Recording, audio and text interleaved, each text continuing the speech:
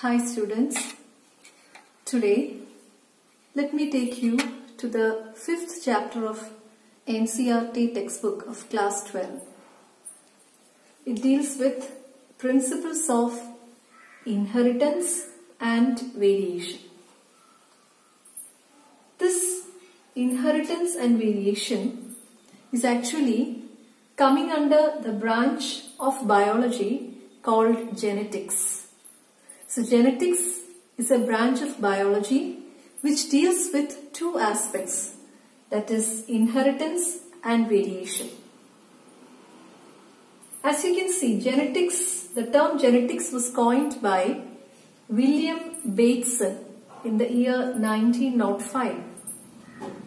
So this genetics basically deals with what? Two things, that is inheritance and variation.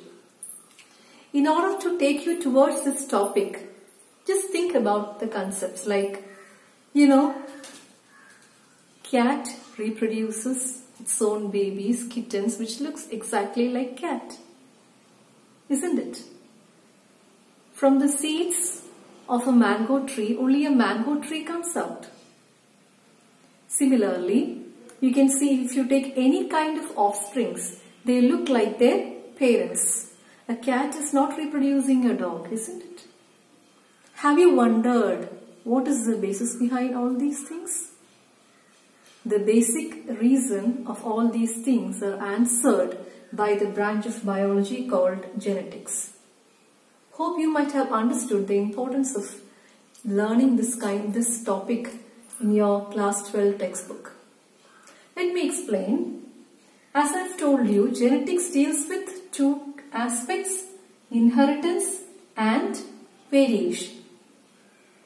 You inherit characters from your parents, but do you look exactly like your parents? No. There is variation, isn't it? So inheritance means what? Characters are passed on from parents to progeny. That process of passing on characters from parents to progeny is called as inheritance. So, this inheritance forms the basis of heredity. The term heredity is coming over here. To make it more simple, have you heard about hereditary properties? The properties which you get from your parents, isn't it? Your parents might have got from their parents, so it is passed on in a family. That is called as hereditary property. Similarly, there are characters that are passed on in a family. A study of all those things, you call it as inheritance. Inherited characters, you call them as. Another term is variation. Even when these characters are inherited, that is, it is passed on from parent to progeny, there may occur some variations. That means some changes can happen.